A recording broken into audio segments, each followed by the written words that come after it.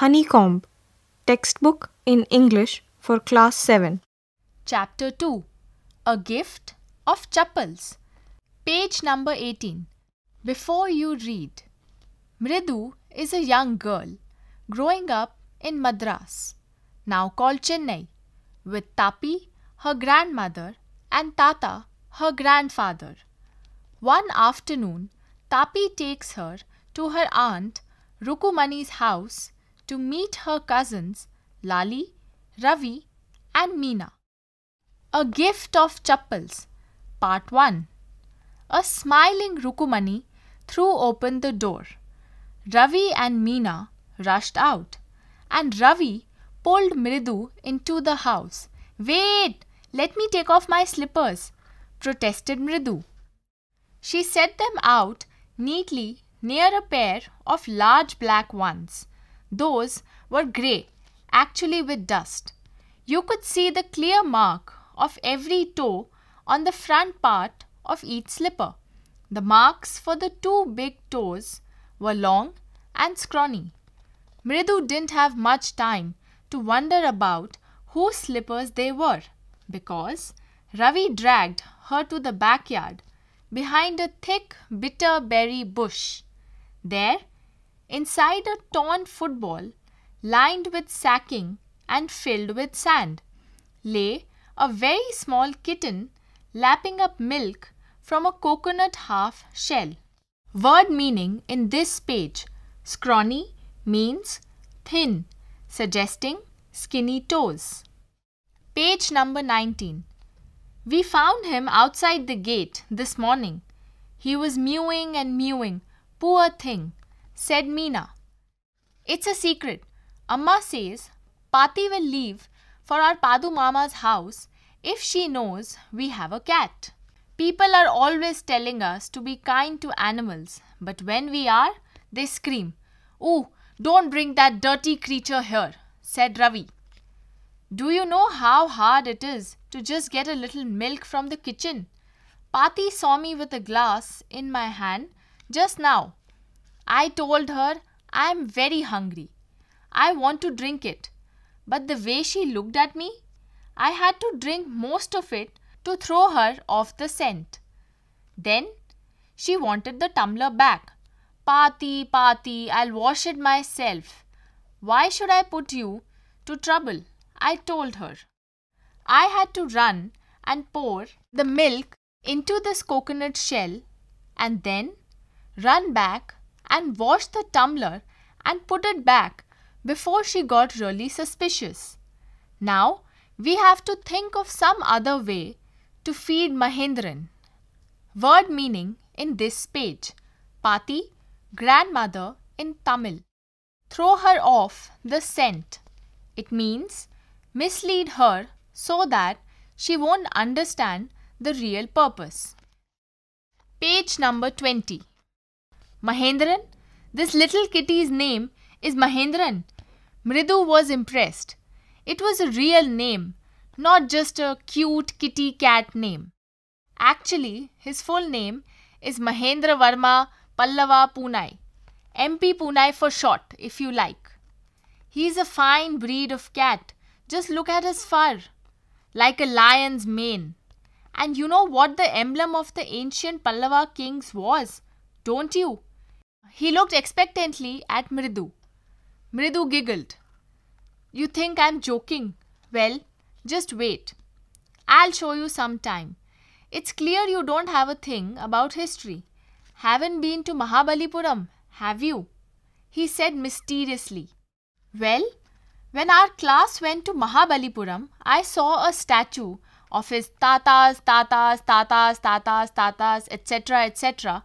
Fact is, Mahendran here is descendant from that very same ancient cat. A close relative, scientifically speaking, of none other than the lion. The Pallava lion, emblem of the Pallava dynasty. Ravi went on, walking around the bitter berry bush, waving a twig up and down, his eyes sparkling. This cat is a descendant of none other than the Mahabalipuram Rishi cat. And if I may just remind you, they worshipped cats in ancient Egypt. Word meanings in this page. Tata, grandfather in Tamil. Descendant from, a descendant of or comes from the same family. Page number 21. How he loved the sound of his own voice. Meena and Mridu exchanged looks. What does that have to do with anything? Mridu demanded. Ha! I am telling you, this cat is descendant from the Egyptian cat god. No goddess, Bastet. Yeah, that's it. So, well, one of the descendants of that cat goddess was a stowaway in one of the Pallava ships, and his descendant was the Mahabalipuram Rishi cat, whose descendant is Ravi flourished his twig at Mahendran. MP Punai here. Whoop, eek. He shrieked, very pleased with himself. Mahendran looked up, alarmed. He had just been sharpening his claws on the edge of the coconut shell.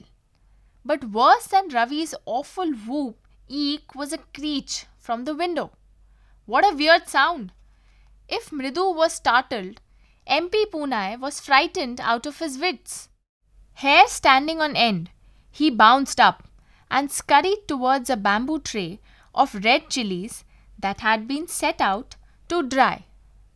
Trying to hide beneath it, he tipped a few chilies over himself. Meow! He howled miserably. The screeching went on and on. What's that noise? Said Mridu. That's Lali learning to play the violin, grunted Ravi. She'll never learn a thing. The music master just goes on playing like a train whizzing on and on, while Lali's all the time derailing, going completely off track. Word meanings in this page. Stowaway. Someone who hides himself or herself in a ship or an aircraft to travel unnoticed. Weird. It means strange or unusual. Page number 22. Comprehension check. Question number 1. What is the secret that Meena shares with Mridu in the backyard? Question number 2. How does Ravi get milk for the kitten? Question number 3. Who does he say the kitten's ancestors are? Do you believe him? Question number 4. Ravi has a lot to say about MP Punai. This shows that choose from the following options. Option number 1. He is merely trying to impress Mridu. Option number 2. His knowledge of history is sound. Option number 3. He has a rich imagination. Option number 4. He is an intelligent child. Which of these statements do you agree or disagree to? Question number 5. What was the noise that startled Mridu and frightened Mahendran? Part 2. Mridu crept up to the window. Lali was sitting a little distance away, awkwardly holding her violin and bowstring, her elbows jutting out and her eyes glazed with concentration. In front of her, with most of his back to the window, was the bony figure of the music master. He had a mostly bald head with a fringe of oiled black hair falling around his ears and an old-fashioned tuft. A gold chain gleamed around his leathery neck, and a diamond ring glittered on his hand as it glided up and down the stem of the violin. A large foot stuck out from beneath his gold-bordered veshti edge, and he was beating time on the floor with the scrawny big toe. Word meanings in this page. Glided means moved along smoothly. Veshti means dhoti in Tamil. Stumbled means followed haltingly. Page number 23. He played a few notes. Lali stumbled behind him on her violin, which looked quite helpless and unhappy in her hands. What a difference! The music master's notes seemed to float up and settle perfectly into the invisible tracks of the melody. It was like the wheels of a train fitting smoothly into the rails and whizzing along, as Ravi said. Mridu stared at that huge, deranged hand moving effortlessly up the violin stem, making lovely music. Swack! There was Lali's derailing again. Amma! Came a wail from the gate. Amma! Oh! Word meaning in this page. Deranged. The music master is wearing a ring. Page number 24. Ravi, send that beggar away, cried his mother from the back veranda, where she was chatting with Tapi. He has been coming here every day for the past week, and it's time he found another house to beg from, Pati explained to Tapi. Mridu and Meena followed Ravi out. The beggar was already in the garden, making himself quite at home. He had spread his upper cloth under the neem tree and was leaning against its trunk, apparently prepared to take a little snooze while he waited for the ants to appear. Go away, said Ravi sternly. My Pati says it's time you found another house to beg from. The beggar opened his eyes very wide and gazed at each of the children one by one. The ladies of this house, he said, at last in a voice choked with feeling, are very kind souls. I have kept my body and soul together on their generosity for a whole week. I cannot believe that they would turn me away. He raised his voice. Amma! Amma! Oh! Sad his wail might be, but it certainly wasn't feeble. It began in a deep, strong rumble somewhere in his withered belly and came booming out of his mouth, with its few remaining teeth stained brown with beetle chewing. Ravi, tell him there's nothing left in the kitchen, called Rukumani. And he's not to come again. Tell him that. She sounded fed up. Ravi didn't have to repeat it all to the beggar. What his mother said had been easy for them all to hear, there under the neem tree. The beggar sat up and sighed. I'll go, he said wearily. Only let me have a rest here under this tree. The sun is so hot and the tar has melted on the road. My feet are already blistered. He stretched out his feet to show large, pink, peeling blisters on the soles of his bare feet. Word meaning on this page. Snooze means short sleep. Kept my body and soul together. Managed to stay alive. Fed up, tired and unhappy. Page number 25. I suppose he doesn't have the money to buy chappals, Mridu whispered to Meena and Ravi.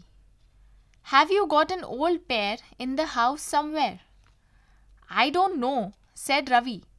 Mine are too small to fit his feet, or I'd have given them to him.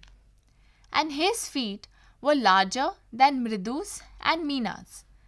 The beggar was shaking out his upper cloth and tightening his dhoti. He raised his eyes and looked fearfully at the road, gleaming in the afternoon heat. He needs something on his feet, Meena said, her big eyes filling. It's not fair. Shh, said Ravi. I'm thinking about it. Blubbering, it's not fair, isn't going to help. In 2 minutes, he'll be frying his feet on that road. What he needs is a pair of chappals. So where do we get them? Come, let's search the house.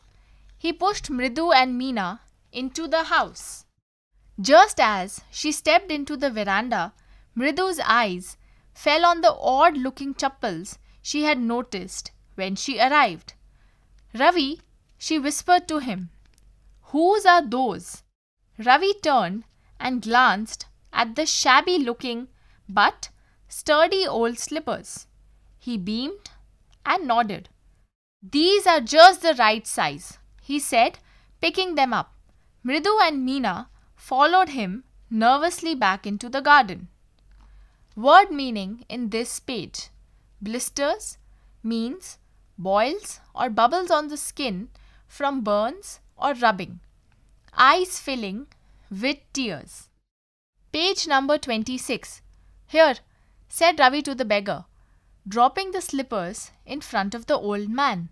"Wear these and don't come back." The beggar stared at the slippers, hurriedly flung his towel over his shoulder, pushed his feet into them and left, muttering a blessing to the children. In a minute he had vanished around the corner of the street. The music master came out of the house and took an unappreciative look at the three of them sitting quietly under the tree, playing marbles. Then he searched for his chappals in the veranda, where he had put them. "Lali," he called after a few moments. She hurried up to him. "Have you seen my chappals, my dear? I remember having kept them here." Ravi, Mridu and Meena silently watched Lali and the music master search every corner of the veranda. He scurried around, looking over the railing and crouching near the flower pots to look between them. "Brand new they were. I went all the way to Mount Road to buy them," he went on saying. "They cost a whole month's fees, do you know?" Soon Lali went in to tell her mother. Rukumani appeared, looking harassed, with Pati following her. "Where could they be? It's really quite upsetting to think that someone might have stolen them. So many vendors come to the door," worried Pati. Rukumani caught sight of Ravi, Mridu and Meena sitting under the tree. Word meaning in this page. Unappreciative means disapproving. Page number 27. "Have you children?" she began, and then seeing they were curiously quiet, went on more slowly. "Seen anyone lurking around the veranda?" A sharp V-shaped line had formed between her eyebrows. Another straight, tighter one appeared in place of her usually soft, pleasant mouth. Rukumani was angry, thought Mridu with a shiver. She wouldn't be so upset if she knew about the poor beggar with sores on his feet, she tried to tell herself.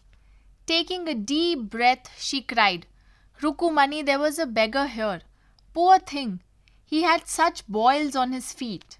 "So," said Rukumani grimly, turning to Ravi, "you gave the music master's chappals to that old beggar who turns up here." "Children these days," groaned Pati. "Amma, didn't you tell me about Karna, who gave away everything he had, even his gold earrings? He was so kind and so generous." "Silly," snapped Rukumani. "Karna didn't give away other people's things. He only gave away his own." "But my chappals wouldn't have fitted the beggar's feet." Ravi rushed brashly on. "And Amma, if they did fit, would you really not have minded?" "Ravi," said Rukumani, very angry now, "go inside this minute." She hurried indoors and brought out Gopu Mama's hardly worn new chappals. "These should fit you, sir. Please put these on." "I am so sorry. My son has been very naughty." The music master's eyes lit up. He put them on, trying not to look too happy. "Well, I suppose these will have to do." Word meaning in this page. Lurking means waiting quietly without attracting attention. Page number 28. These days children have no respect for elders. What to do? A Hanuman incarnate. Only Rama can save such a naughty fellow. Rukumani's eyes flashed. She didn't seem to like Ravi being called a monkey, even a holy monkey. She stood stiff and straight by the front door. It was clear she wanted him to leave quickly. When he had clattered off in his new chappals, she said, "Mridu, come in and have some tiffin." Honestly, how do you children think of such things? Thank God your Gopu Mama doesn't wear his chappals to work. As she walked towards the kitchen with Mridu and Meena, she suddenly began to laugh. But he's always in such a hurry to throw off his shoes and socks and get into his chappals as soon as he comes home. What's your mama going to say this evening when I tell him I gave his chappals to the music master? Written by Vasanta Surya from Mridu in Madras, Goru Chakka turns up. Word meaning in this page: clattered off, gone off noisily, with the noise or clatter of chappals. Comprehension check. Number 1. The music master is making lovely music. Read aloud the sentence in the text that expresses this idea. Question number 2. Had the beggar come to Rukumani's house for the first time? Give reasons for your answer. Question number 3. A sharp V-shaped line had formed between her eyebrows. What does it suggest to you about Rukumani's mood? Page number 29. Working with the text. Question number 1. Complete the following sentences. 1. Ravi compares Lali's playing the violin to dash. 2. Trying to hide beneath the tray of chilies, Mahendran dash. 3. The teacher played a few notes on his violin and Lali dash. 4. The beggar said that the kind ladies of the household dash. 5. After the lesson was over, the music teacher asked Lali if dash. Question number 2. Describe the music teacher as seen from the window. Question number 3. Part 1. What makes Mridu conclude that the beggar has no money to buy chappals? Part 2. What does she suggest to show her concern? Question number 4. Have you children, she began, and then, seeing they were curiously quiet, went on more slowly. Seen anyone lurking around the veranda? Part 1. What do you think Rukumani really wanted to ask? Part 2. Why did she change her question? Part 3. What did she think had happened? Question number 5. On getting Gopu Mama's chappals, the music teacher tried not to look too happy. Why? Question number 6. On getting a gift of chappals, the beggar vanished in a minute. Why was he in such a hurry to leave? Page number 30. Question 7. Walking towards the kitchen with Mridu and Meena, Rukumani began to laugh. What made her laugh? Working with language. Question number 1. Read the following sentences. A. If she knows we have a cat, Pati will leave the house. B. She won't be so upset if she knows about the poor beggar with sores on his feet. C. If the chappals do fit, will you really not mind? Notice that each sentence consists of 2 parts. The first part begins with if. It is known as if clause. Rewrite each sentence of the following pairs of sentences as a single sentence. Use if at the beginning of the sentence. For example, A. Walk fast, you will catch the bus. If you walk fast, you will catch the bus. B. Don't spit on the road, you will be fined. Rewrite each of the following pairs of sentences as a single sentence. Use if at the beginning of the sentence. A. Walk fast, you will catch the bus. If you walk fast, you will catch the bus. B. Don't spit on the road, you will be fined. If you spit on the road, you will be fined. Number 1. Don't tire yourself now. You won't be able to work in the evening. Number 2. Study regularly. You will do well in the examination. Number 3. Work hard. You will pass the examination in the first division. Number 4. Be polite to people. They'll also be polite to you. Number 5. Don't tease the dog. It'll bite you. Change these sentences by using if. Question number 2. Fill in the blanks in the following paragraph. Today is Sunday. I am wondering whether I should stay at home or go out. If I dash bracket go out, I dash bracket miss the lovely Sunday lunch at home. If I dash bracket stay for lunch, I dash bracket miss the Sunday film showing at Archana Theatre. I think I'll go out and see the film, only to avoid getting too fat. Question number 3. Complete each sentence below by appropriately using any one of the following. Your options are if you want to, if you don't want to, if you want him to. Complete the following sentences by using the above options. 1. Don't go to the theatre dash. 2. He'll post your letter dash. 3. Please use my pen dash. 4. He'll lend you his umbrella dash. 5. My neighbor Ramesh will take you to the doctor dash. 6. Don't eat it dash. Speaking and writing. Question number 1. Discuss in small groups. If you want to give away something of your own to the needy, would it be better to ask your elders first? Number 2. Is there someone of your age in the family who is very talkative? Do you find him interesting and impressive or otherwise? Share your ideas with others in the group. Number 3. Has Rukumani done exactly the same as the children? In your opinion then, is it right for one party to blame the other? Question number 2. Read the following. A group of children in your class are going to live in a hostel.